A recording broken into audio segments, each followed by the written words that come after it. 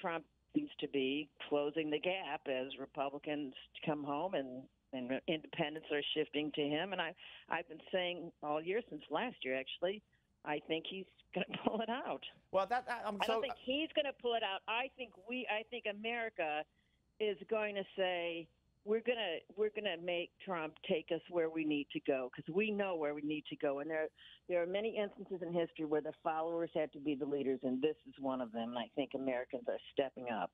I'm so glad you're on today. I'm so glad you said that. You took my next question. I was going to say, Mary, please, you've been through it all. You're going to be blatantly honest with me and with the other people out there who are like scared to death of what's going to happen in a week and a half. But you just kind of answered the question. So you really do believe that we're going to wake up, if not the next day, maybe the day after, but whatever, and Donald Trump will win this?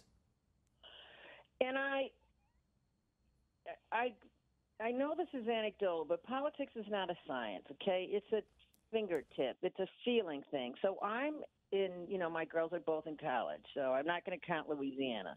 I'm going to count New York. So all the way driving from Washington to upstate New York, which takes you through Pennsylvania, all through New York, there weren't just Trump signs everywhere. There were people standing out in the cold. It's sort of snow spitting here, holding up Trump Pence signs. I mean, what you need to bring a race home is enthusiasm. So I think some combination of this inordinate enthusiasm which is really to save the country, that's how people feel who are supporting Trump, and the Senate races that happen to be in competitive seats that have good turnout operations, I think we do it. And everyone thinks I'm crazy for saying this, and it's a 94% possible or likely Hillary state. I think he's going to win Pennsylvania. I know he's going to win Florida.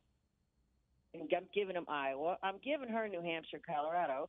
But I think if he wins Pennsylvania, and he can win Pennsylvania, then that's it. And the reason I'm saying this, the aforementioned, and that we're just people. I've never seen anything like this, where people who are either for him or rabidly against her, and I say this by dealing with all these local people that I am up here, don't want to talk about it because the voices against him or for her are so rabid. They're sick of fighting, or they're scared.